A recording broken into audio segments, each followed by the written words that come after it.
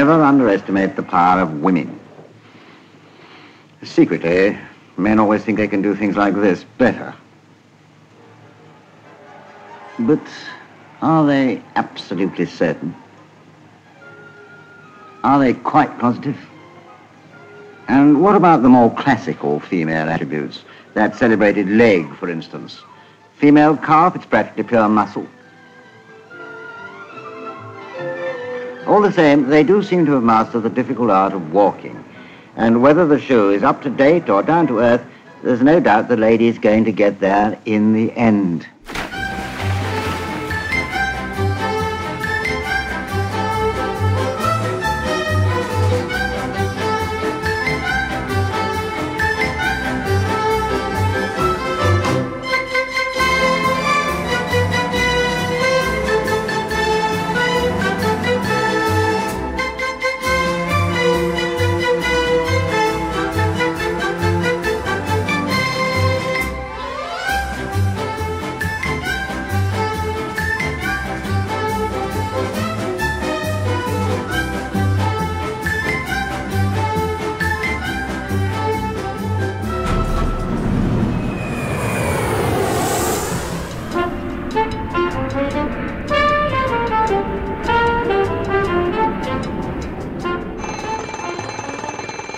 Time to get up.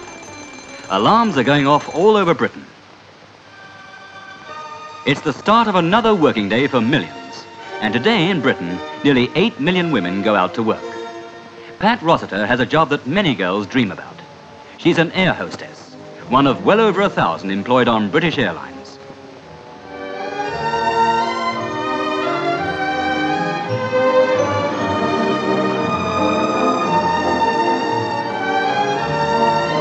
But like many other girls, she starts her working day with a bus ride. She's got used now to the half-curious, half-envious glances of women doing more routine jobs. After all, there's some excuse for thinking that an air hostess has a glamorous life. A life of travel, excitement, and perhaps romance. Pat Rossiter came to England from Auckland, New Zealand. She became an air hostess 3 years ago. She had 6 weeks intensive training to start with and has been hard at work ever since. She earned just over £10 a week at first, and of course her uniform was provided. The day before the flight, hostesses check the stores they'll need.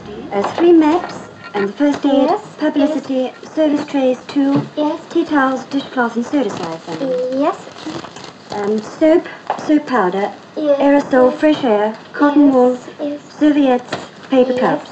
Oh, paper cups from the chemist. Oh, thank you. Barley sugar, baby food, biscuits, bovril, sauce, tomato sauce, salad cream, pickled onions, salt and pepper, and soup assorted.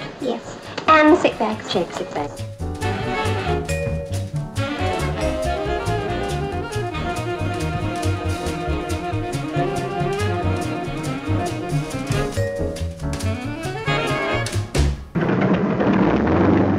Once the plane is on its way and the passengers comfortably settled, the meals have to be prepared. And serving 40 or more hot meals in 15 minutes takes some doing, especially in such a small space. It's just a matter of keeping cool and teamwork.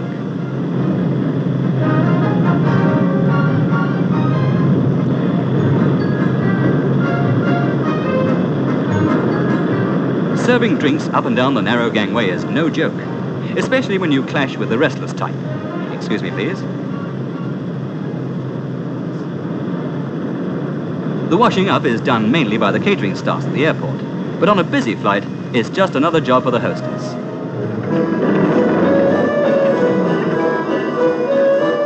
Another flight over, and the hostess is the last to leave the plane. To her, one airport looks very much like another, and Pat doesn't find this one exciting. No sign of those romantic sheiks that some girls dream about. But away from the airport, time off in Benghazi can be fun.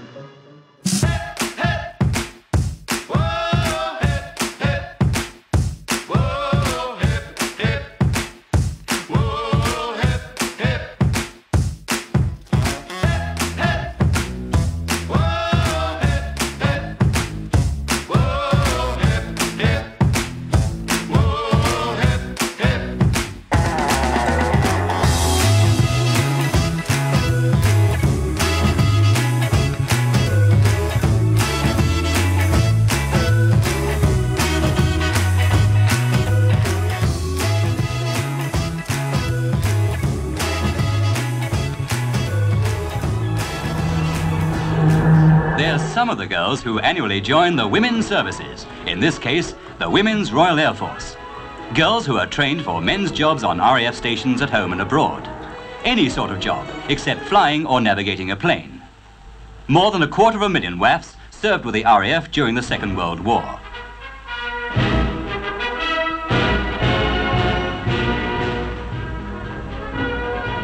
Today, with the Duchess of Gloucester as their Air Chief Commandant, they're a force of over 6,000 doing 80 specialised jobs. They'll report for initial training near Grantham, Lincolnshire. They take an oath of allegiance to the Queen and are sworn into the RAF. Being ladies, they are given 3 weeks to change their minds and go home if they want to. But after that, they have only 2 honourable ways of leaving the service, by buying themselves out or by getting married. Every year, incidentally, some 800 WAFs get married.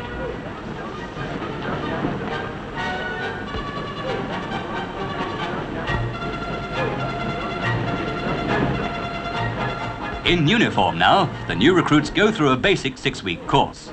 RAF history and lecture rooms. The main reason for this basic training is to make them want to be part of and enjoy community life. But personal likes and dislikes, such as favourite hairdos, are not forgotten.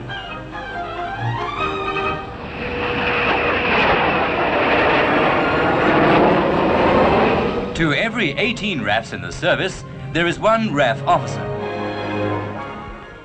As RAF cadets, with white flashes on tunic lapels and hats, they take a 3 to 6 months course. Apart from specialised training, much of the course is concerned with human relations and living conditions, for a RAF officer is expected to add the homely touch to service life. For ceremonial evenings, flowers can be important. In contrast, the course also includes mountain expeditions with the RAF, where the going can be rough and nights are spent under canvas on the hillside.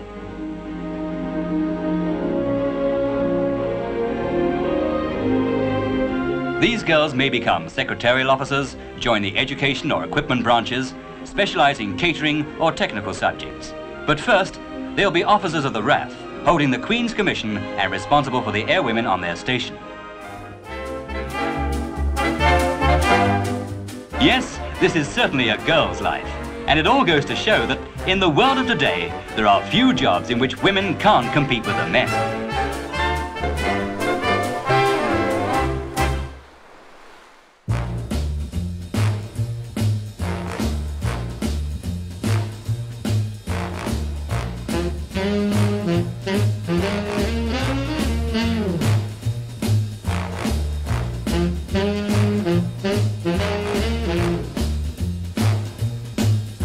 Outside John's Transport Cafe, girl aged 16, 5 feet 7 inches, reported missing from home. MP, over. 4, message received, Alpha 4 out. Relatively few policewomen are members of the CID. There are only about 60 in the whole London area, and small groups in other forces. They train with the men, doing a 10-week course in every aspect of crime detection at a detective training school. Here, trainees are having an observation test.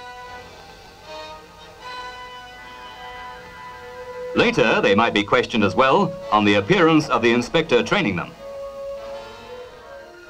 Once she's trained, a policewoman in the CID can take on any detective job which is reckoned within her ability. But no woman has yet headed a murder hunt. It's routine for a woman to investigate the burglary of a private house.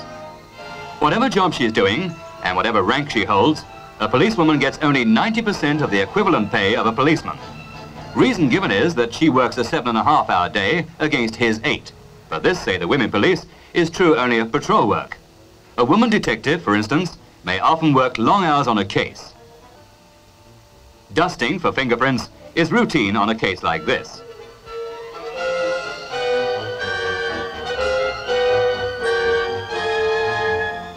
A scrap of wool may have come from the burglar's coat.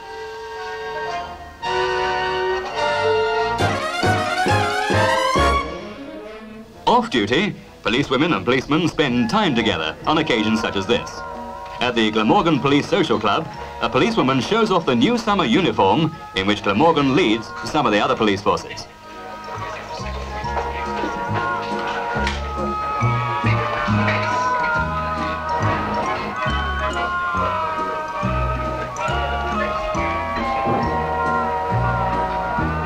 The girl a policeman dances with one night may be working with him the next. In London, policewomen do a good deal of night patrol work in the club areas, such as Soho. One of their main jobs is to prevent young girls getting into trouble. If there's a suspicion that teenagers are roaming around without their parents' knowledge, or frequenting places where Purple Hearts or Reapers can be brought, a policewoman calls for a police van. The girls and their escorts are rounded up from a cafe and are taken off to the police station. Then the police get in touch with their parents and ask them to come and take them home.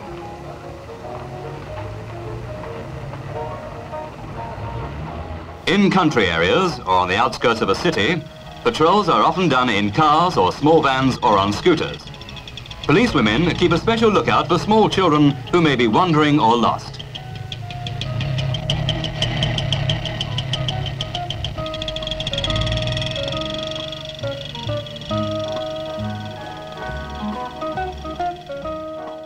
Women police do regular street patrols just like the men. And the policewoman must always be ready to do anything in an emergency. Anything, in fact, that a policeman would do. She doesn't normally direct traffic in a town if a policeman is available. But if he shouldn't be, and she can see a traffic jam building up, she takes over. Which all goes to show that the arm of the law doesn't have to be masculine to be effective.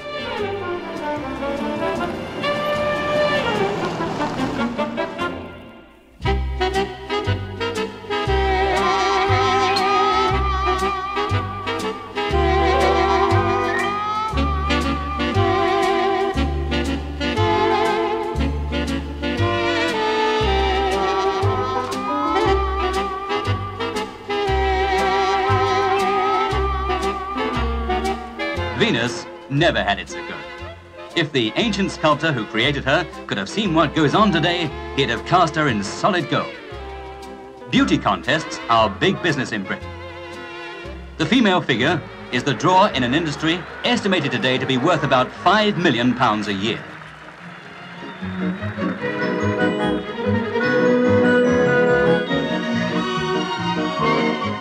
No matter how you look at it, the suffragettes never knew what they were starting when they demanded votes for women.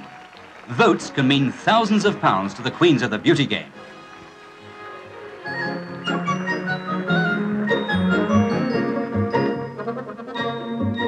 For Britain's seaside resorts, beauty is more than skin deep. It brings the crowds, or helps to. It's part of the holiday, but not for the girls. For them, it's an earnest game, where the stakes are real, where vital statistics can change into bank accounts, trips around the world, modeling contracts and jet flights. Where, with a bit of luck and the right curves, a girl can get in the 2,000 to 3,000 a year class without the attentions of tax inspectors. Winnings aren't earnings, even if many a taxman would get a kick out of checking the figures.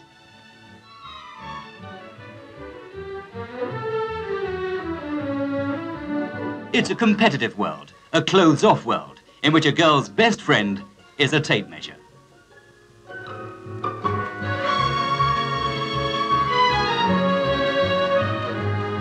Out of all this might come the chance of a model's job, showing off the latest fashions. But for now, clothes are out. All that counts is real girl. Padding in swimsuits is against the rules, but this contestant needs no artificial aids anyway. Makeup is important, and hairdos and cosmetics are among the main items in every beauty queen's accounts. Here, complexion might mean just the difference between winning and lining up as just another also-ran.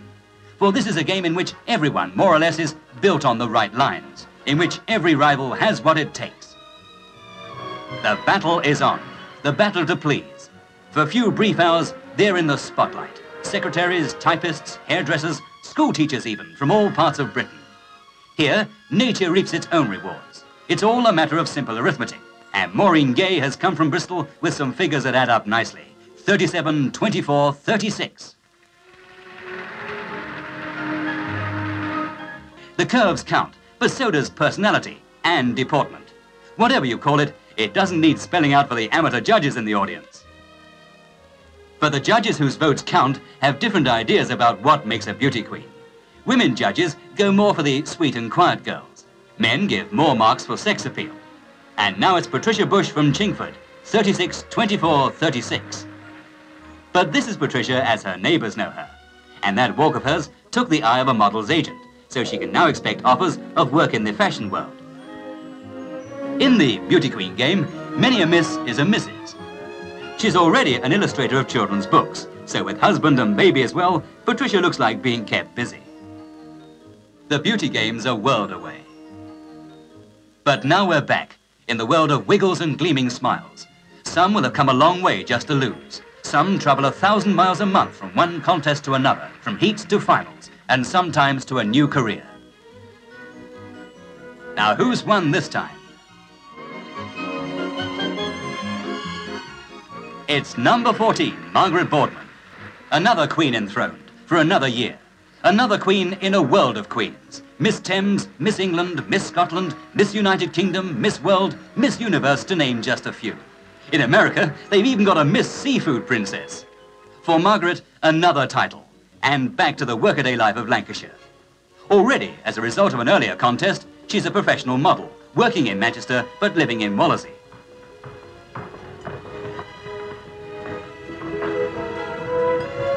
At first, her modelling job was part-time, now full-time. A job that looks easy but takes a lot of doing, that requires stamina and discipline as well as glamour, training as well as the right figure.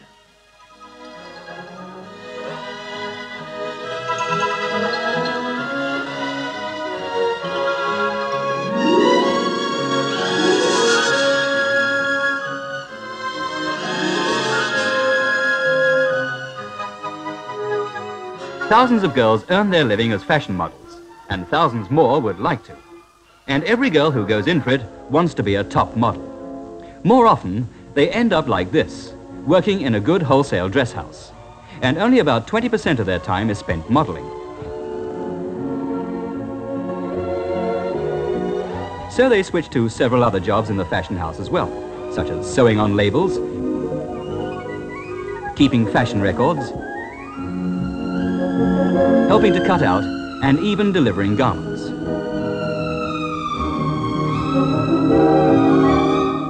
But a few reach the world of the top fashion designers, and then they model all the time. Like Jennifer Yates, who works in London's Savile Row for Hardy Amis. Hurry up, Jennifer, you're going to be late. Here's the boss. Models don't just sit around and look beautiful. Top photographic model Mala Scarafia fits in movement lessons with a leading Swedish theatrical teacher. They help her, she says, both in her modeling work and as an actress, when she becomes Marla Landy. Every freelance model's life is governed by the telephone. More often than not, it's her agent letting her know about an unexpected appointment. It may be a modeling session at the studio of a famous fashion photographer. Whether you're a mannequin wearing garments at a fashion show or a model being photographed in them, you've got to be a quick change expert. Marla has got it down to seconds.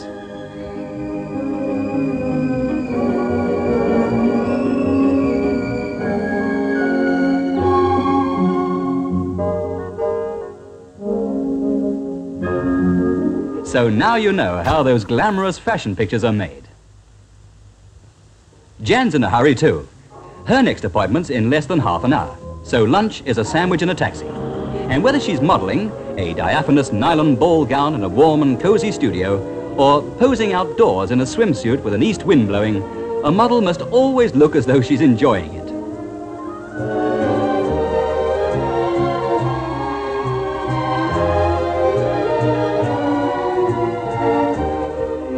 Every girl who wants to become a model dreams of being like Barbara Golan, the greatest of them all. Barbara Golan, like this girl, started by going to see this model agent in Chelsea. This girl is being told that even if she doesn't make a photographic model, training should turn her into a mannequin. So off she'll go to school. The head of this one is a well-known mannequin herself. Here, the model-to-be will learn grooming and how to present and sell clothes.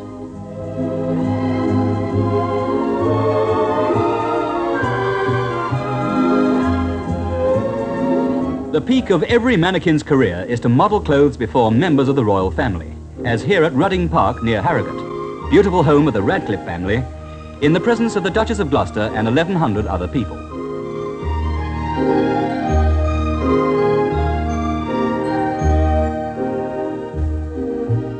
Top mannequins earn, on the average, 40 to 50 guineas a week in the season, and there are about 200 top girls today.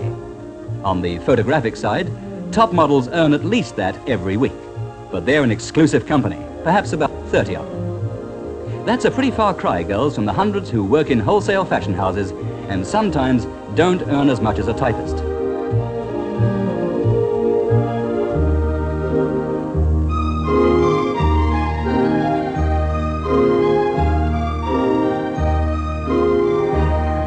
But if a model can look like this in a wedding dress, do you wonder that so many of them make such very good marriages?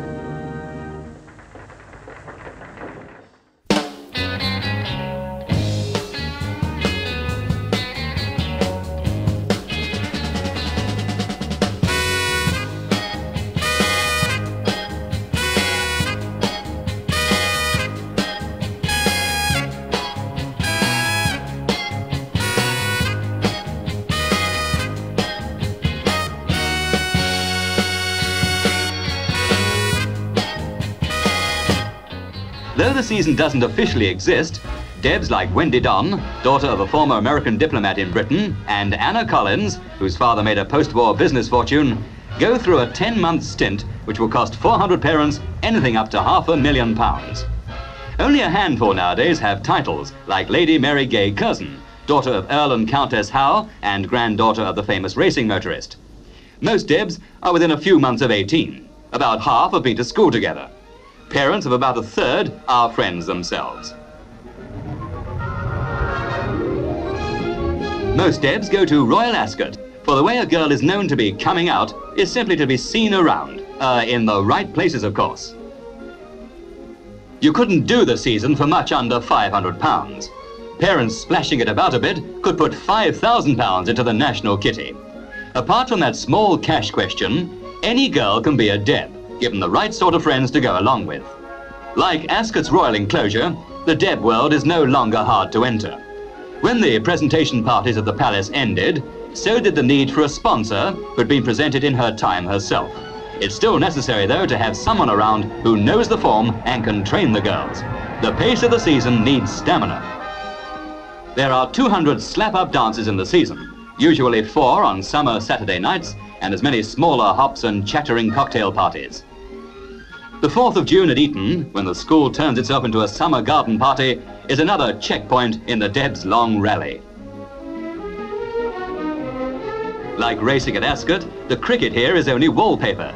Meeting people, school friends, new faces, possible partners is the main thing.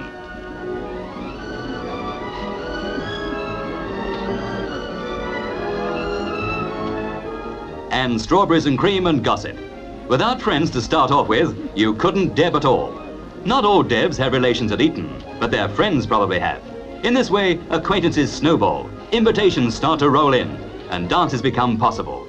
The web will go on spreading all through the season.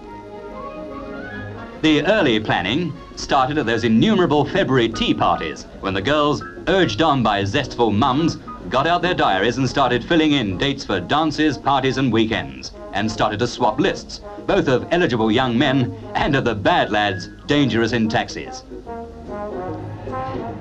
Most Deb men are between 19 and 25, usually ex-public school and working in business or the city. There are fewer blimpish young officers around nowadays, and boyfriends' backgrounds are at last gradually widening to admit eccentric youths who write, paint, photograph, or even pop sing. But the good hostess always tries for 25% more men than girls to minimize the wallflowers, those unhappy Debs for whom the season has foundered.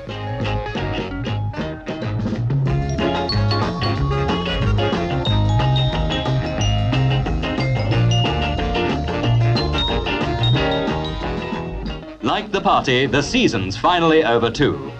Generally over-glamorized, it's a circus of mutual expensive entertainment within a very limited set. Often newly rich parents are the real promoters, pushing Debs forward into the set they think is smart. Sheer snobbery, of course. For the pretty girls and the eligible bachelors, it's one long giggle. In the words of one Deb, it's a bit of fun love between school and the old 9 till 5 and the looming kitchen sink.